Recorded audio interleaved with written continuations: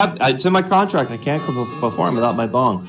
Hi, everyone. You can start the recording now. Saying, hi, everyone. I am your host for tonight, Catboy. Kun Hua. Welcome to another night of Lauren's Live. I'll be your comedian for tonight.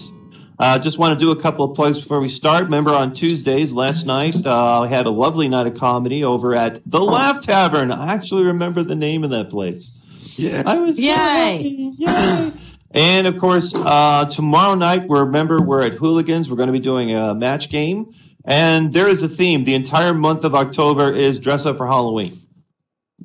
Yay. Halloween, Halloween, Halloween. The whole damn month. Do whatever you want. Dress up for Halloween. And the same thing is true this weekend over at Derby. They actually already decorated the place this weekend. They made it look sharp for Halloween. It's really, really well done. So let's get started in the show. Now, before we start... I was invited to do some comedy on stage last night, and I told some new jokes.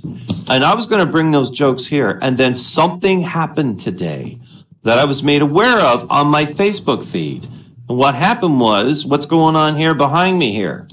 There's this place called Back to Graceful that just exploded on social media because everyone is pissed off that they have a sign there that says, no fat chicks. Don't like no fat chicks. Right? Well, get a load of this. So the whole time, like for the past week or so, I believe, people that have been filling up this sim and just dancing all over the place wearing the fattest avatars they could possibly get their hands on. Which, honestly, I think is hilarious. I think that's funny.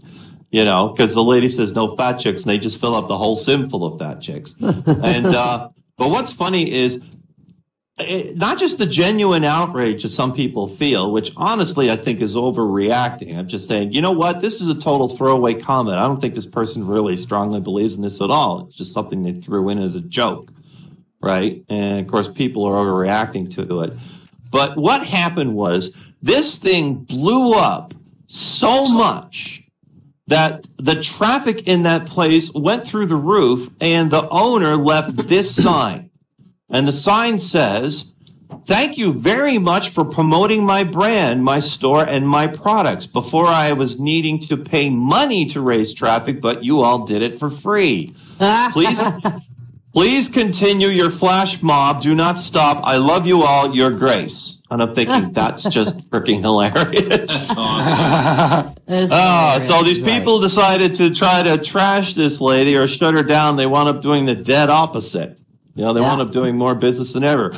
So what I did was I took all the comedy that I took last night, I threw it out in the garbage. You know what I'm going to do? I'm going to do nothing but fat jokes. Oh. I'm going to tell you fat jokes. All right? For the rest of the night, it's going to be fatty, fat jokes. Now, here's some. Okay, so here we go. Your avatar is so fat, despite the fact that you only wear textured clothing, your avatar complexity is at 500,000. Your avatar is so fat, I need a TP to get to your good side. Oh, shit. Your avatar is so fat, despite the fact that you're the first person to arrive at a sim. As soon as you get there, you see a warning. It's already at capacity. Your avatar is so fat that Linden Labs named a server after your left butt cheek. And they had to outsource to get the right butt cheek to be covered. Okay, your avatar is so fat, I had to upgrade my graphics card just to cast your shadow. Oh, shit. That's terrible. Your avatar, it's terrible. So you're so fat, no matter where you go, your flight button doesn't work. You can't do it. Just keep pressing, nothing happens. Your avatar is so fat, Second Life actually did not have a water level until you started to sweat.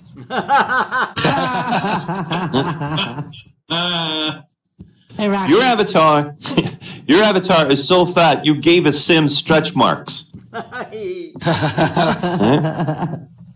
Your avatar is so fat your personal Second Life island is now a lagoon.